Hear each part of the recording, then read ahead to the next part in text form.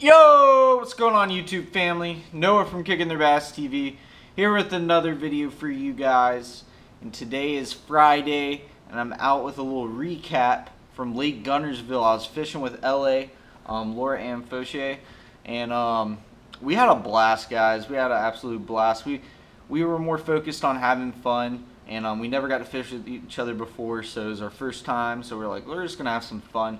How we started off, we pre-fished the day before, and we actually did pretty well. When we pulled up to the spots, we would just catch one, maybe two at max fish. Just kind of messing around, seeing where the fish are at. We weren't really wearing down the holes. We weren't going out there casting, hook one, casting, hook another, casting, hook another. We weren't doing that.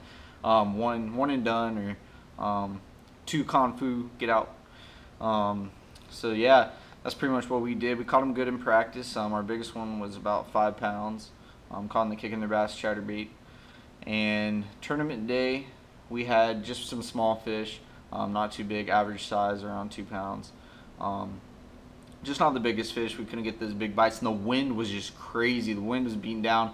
And then our power poles, I haven't really said much about it. I took a couple of pictures. Our power poles, they messed up, or one of them messed up. And so it was falling down. I mean, the wind was so hard, the waves were like almost coming over the boat. The power poles were just falling down. One side was just falling down in the water, so we had to get a rope out. We had to pull to the side. We had to get a rope out. We had to tie the power poles up. It was just a big mess. Then the other one went out, so we had to do the same thing. It was just disaster. And then pre-fishing for another tournament, me and my buddy Weston were going down the road, and we had zip ties around the power poles at this point. And we're going down the road. My dad just looks in the mirror.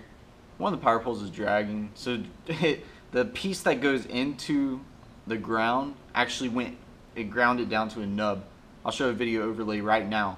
It just grinded it all the way down, which kind of sucks because now we have to get that piece for the power pole. But thank God you can just get the piece and you don't have to buy the whole new power pole. So I'm going to stop talking about that. It was just a disaster with the power poles. The wind was crazy. But we had some fun. It kind of died down as the day moved on, so we got to catch some fish. And we both caught 2 fish. We only have 4 fish. We both caught 2, so it's a fun time. I still have a little bit of footage. I might go through there and try to pick out some stuff, but the camera angles just weren't the best. So, but I'll fool around with it and maybe throw out a video for you guys. So let's get to the bait that we're using. It was only one bait that we caught the fish on, and I know you guys are probably like, God, I'm sick of hearing this bait. And every one I'm mentioning it because that's pretty much all we're catching the fish on. It's the Kicking Their Bass Wobble head. Guys, I can't tell you guys how much this bait catches fish. I mean, it's such a productive bait. The past 3 or 4 tournaments, every tournament, been catching them on this and the fish head spin. And the only reason we didn't use the fish head spin was because we're fishing in 9-foot max water. I mean, we're at Lake Guntersville, shallow water fishing. But the wobble head, guys, this thing was killer. This is in 1/2 ounce in green pumpkin, and it has the Rage Craw on the back. It's the green pumpkin with the chartreuse stripe down the back. Really great bait. That's what we caught all our fish on. I caught some in practice. I should have some footage I'll throw up on the screen. Caught a lot of fish on that during practice, and on the tournament, all the fish that we caught were on this bait. So really productive bait. And you guys have been asking, when are you going to come out with a video on how to fish it?